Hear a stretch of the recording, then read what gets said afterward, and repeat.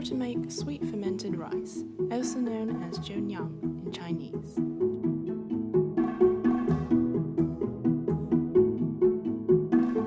Ingredients.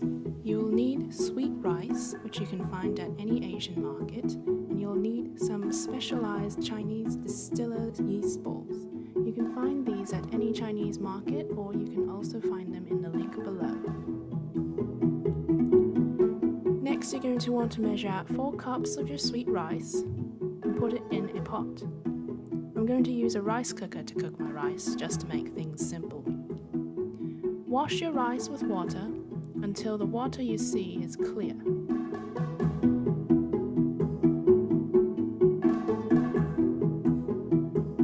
Notice how the water is murky and white. Keep rinsing your rice until the water is no longer murky.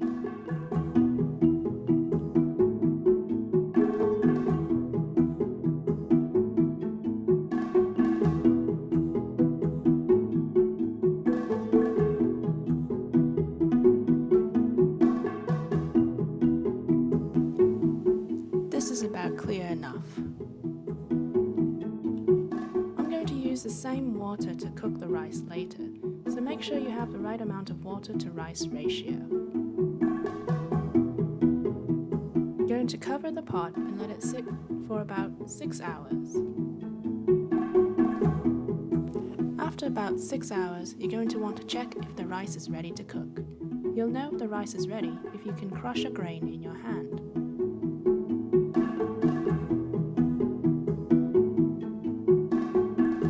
I'm going to use a rice cooker to cook my rice.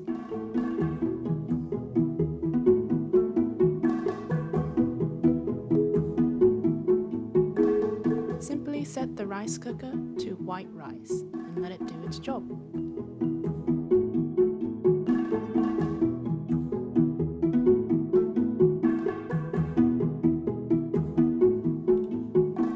Once your rice is done cooking, take the pot out of the rice cooker. You're going to want to let the rice sit and cool down to room temperature. Make sure to cover the pot so the rice does not dry out.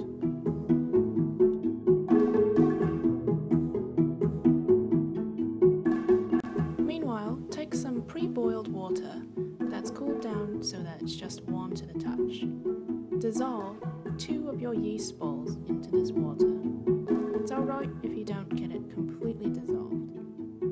Just do the best that you can.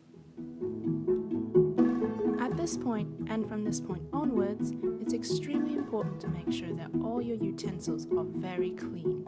Make sure to wash the spoon, the bowls, and anything else you will be using that will come in contact with this yeast was washed with hot water and soap.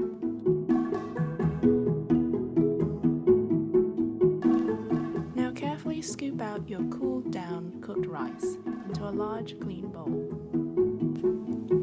Be careful not to smush any of your rice grains in this process.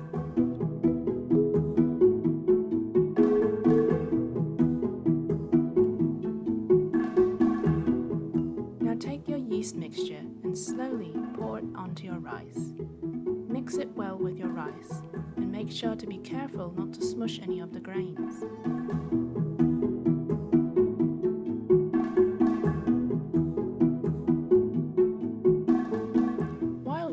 Also make sure you don't have any large, unbroken clumps of rice. The goal is to have the yeast be able to touch every individual grain.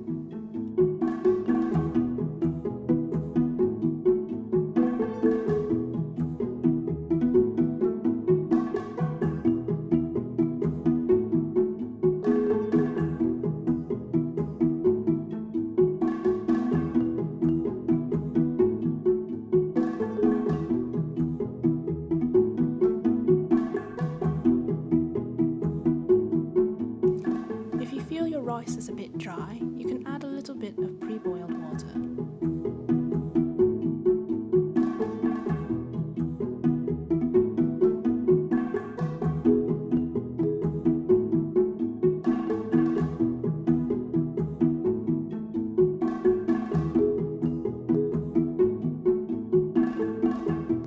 Once you're done mixing, you can try making a finger-sized sized hole in the middle. You'll use this later to see if there's water forming during the fermentation process. However, in my experience, the hole later disappears as the rice collapses in on itself. But that's okay, it's not necessary. Cover the rice such that no sunlight will hit it. Leave the rice in a warm place for about 2 to 4 days while it ferments. The best temperature is about 80 to 95 degrees.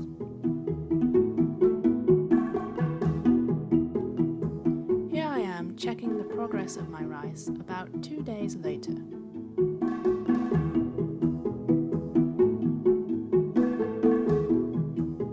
You can always check on the progress of your rice, but make sure to use a very clean utensil to do any kind of taste testing. You can already see a little bit of water has formed. This is good. After a brief tasting, I could tell that it needed a little bit more time. The rice did not taste quite right yet. The rice should be tasting sweet and alcoholic when it's ready.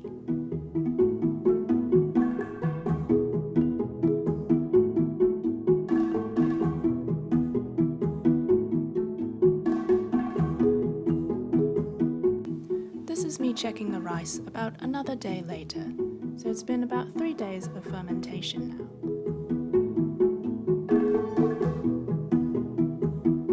You can see at this point even more water has formed.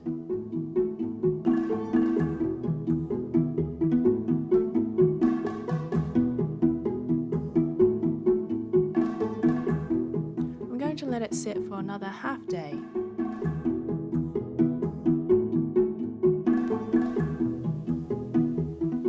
See a close-up of the rice. It's already tasting more alcoholic. After another half day, the rice is ready and you can go ahead and put it into a jar and stick it in the fridge.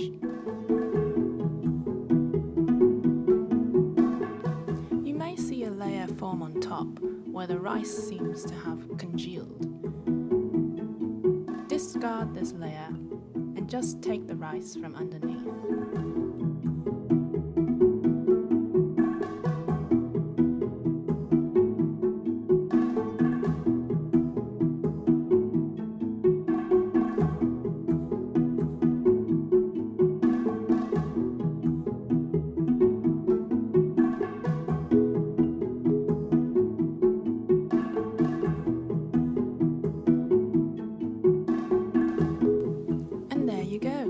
That's how you make sweet fermented rice.